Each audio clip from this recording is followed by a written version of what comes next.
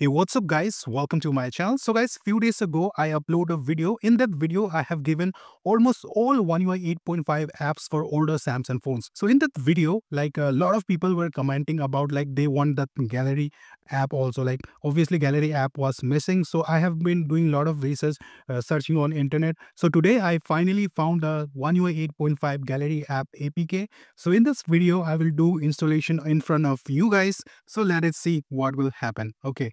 So here's the Gallery One UI 8.5 version and let me install it.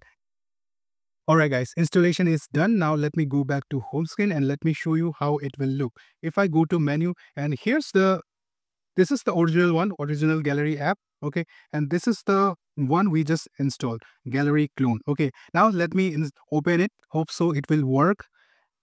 Done. It is asking us to give the permission. Let me go to settings and we have to give all the permissions. Okay, let me give the contact also, and let me go, or let me give all the permissions so there won't be any issue. Notification, let's just turn on, and let me photos and videos, allow limited, allow all. Okay, all right, guys, we have given all the permissions. Now let me open it. Okay, here's you can see it's finally opened, but we can't see the photos, right? So, but we can see the menu, and you can see it's I'm not like lying at all, and this is actually the gallery app. So you can see the menu, picture, album, stories, menu also. Let me click on menu, and yes, we can see the menu also. Now we have. Let me click on the. Obviously, we can't see the photos and all. I don't know why. Let me click on settings. Okay, we have given all the permissions, but it is still not working.